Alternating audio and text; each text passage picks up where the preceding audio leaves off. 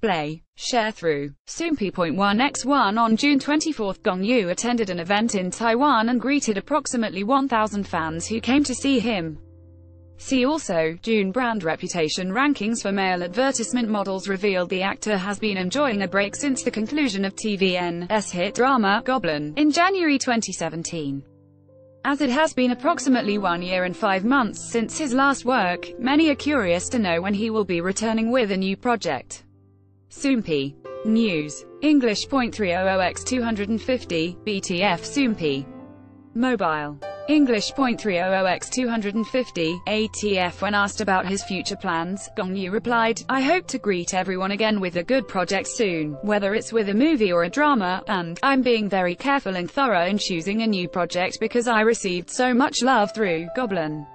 He added a promise to fans to return soon by stating, "I actually spoke with my agency before flying here about my next project."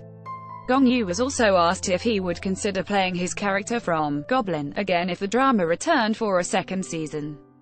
He hesitated slightly and said, "There probably aren't plans for a second season, but if there were and I received an offer, I don't see any reason for me to say no."